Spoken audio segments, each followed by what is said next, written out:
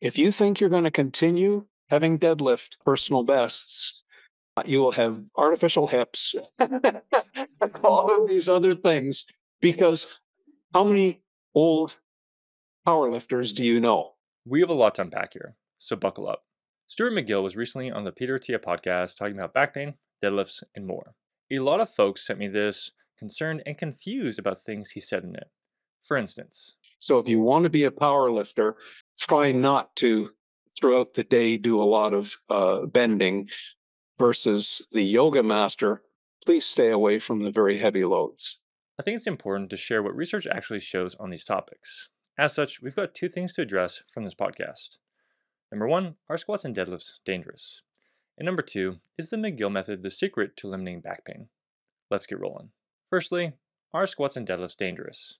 Stuart McGill has done a lot of great research, but his advice and claims often get extended into information that he hasn't researched and is in direct conflict with what research actually shows. For example, this claim. And I'll say, what are your goals? Oh, I want to set a personal best in deadlift. Would you rather, as your goal, have the ability to play with your grandchildren on the floor when you're 80 and get off the floor and pick them up? And they pause for a minute and they'll say, yeah, I like that goal. I said, well, you can't have both. But he's never researched that. In contrast, there are a lot of high quality studies that have looked at this.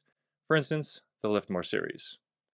The Lift More trials have focused on using high intensity resistance training in the form of deadlifts, squats, and overhead presses, with individuals averaging in their 60s. The results are clear. Lifting is safe and beneficial. Participants have improved their bone mineral density, physical function, and functional mobility, while there have been virtually no adverse events. In particular, these studies have highlighted that lifting to a high intensity is important for having positive bone mineral adaptations. Now, it's important to pay attention to the protocols used, as these studies have been set up intelligently, having participants start with a lower load, getting familiar with the technique, then gradually progressing their weights when confidently capable and able to maintain their technique. And as you can see, doing this has paid off well for participants. Let's not stop there though. When you look at the incidence of injuries within lifting and most lifting sports, it's just not that high. Competitive weightlifting and powerlifting have an incidence of injury between 1 and 5.8 per 1,000 hours, which is low.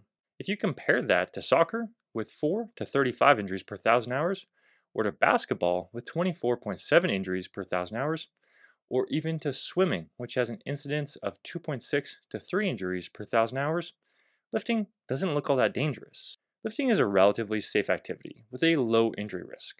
The risk only goes up if you do something dumb or push it to an extreme level, which applies to pretty much every activity. Don't just listen to me though. Go and scour the comments under the YouTube video where you'll see tons and tons of stories of people who have found so much benefit from doing these exercises. Now, before we move on, Stuart McGill made a specific comment about these lifts leading to hip replacements that I want to address. Let's go get any one of our colleagues who are orthopedic surgeons. Tell us who you're replacing the hips of.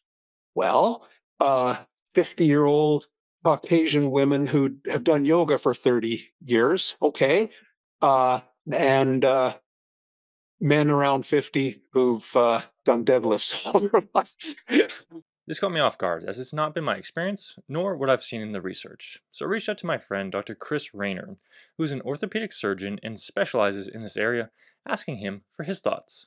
He wrote a very detailed response, which I'll share here, and you can pause and read the whole thing if you'd like, but I want to highlight a particular section. I am an advocate of squatting and deadlifting in many of my patients, and I don't have patients avoid these exercises with the idea of preventing osteoarthritis of the hip. I believe that they are valuable tools within moderation to develop strength, mobility, and proprioception in most patients. Resistance training has so many benefits for individuals, particularly those in older age. Squats and deadlifts can be an excellent choice to help them improve their bone mineral density, muscle mass, functional mobility, and more. You don't have to do squats and deadlifts. There are tons of options out there, but squats and deadlifts aren't inherently dangerous. I think a problem arises where there's a disconnect in the advice and rationale behind it. Can deadlifts and squats lead to issues? Sure, but the same could be said of any exercise that's dosed poorly. If you're just getting into lifting, you should take time to learn the lifts.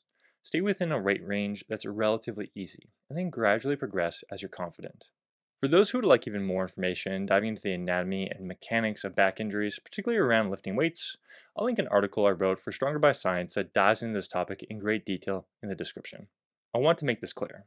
I'm not anti Stuart McGill. We're both Canadians. He seems like a really nice guy I'd love to sit down and have a beer with, but his advice is often not lined up with what research shows. Alright, next up, is the McGill method the secret to back pain? This is a huge topic. But before I jump into the research, I want to play a clip from the podcast and give credit to Stuart McGill. Everybody should be doing this. You don't wait till you have back pain to do this. Is that safe to say? No, this is a bit of a myth and something that I've been fighting basically my whole career. Oh, McGill is the McGill Big Three. Going into the podcast, I assumed that he'd be a vocal advocate that everyone should be doing the McGill Big Three. But I was wrong. I've read most of his research, multiples of his books, and been around the industry a long time, and I cannot recall him ever stating that people don't need to do them. So this was refreshing. Now, I don't want to skim through the podcast and try and debate every single point he made.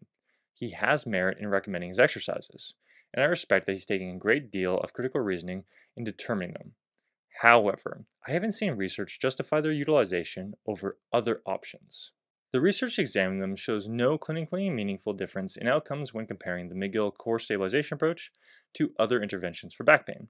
This isn't surprising. The concept of core stability being the cause of back pain has been called into question for a long time. I'm not saying there aren't people who benefit from this approach. Back pain is complex, and there are a lot of contributing factors that can impact someone's pain in the moment, their pain in the short term, and their pain in the long term. I've used his approach in the short term with some patients and seen positive results. However, I don't explain it to them that their spine is unstable, or that they need to avoid certain ranges of motion or movements in the long term, just that temporarily we're going to limit positions and motions that are bothersome. Whereas for lots of others, this isn't needed, and they do well exploring motions and challenging these beliefs. I think it's important to highlight something. I've had a lot of people seek me out because they were either treated at his facility, or by one of his students, or by someone who followed his philosophy and they didn't improve, or they even got worse, and the clinicians were unwilling to modify in their approach.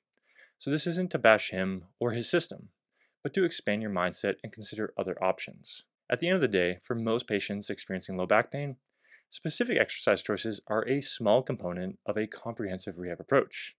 A discussion and focus on health, habits, and lifestyle often pays bigger dividends. Alright, that's enough yammering. Hopefully this video was helpful and helped you understand things a bit more. If you have any questions, drop them in the comments and I'll do my best to answer. Thanks.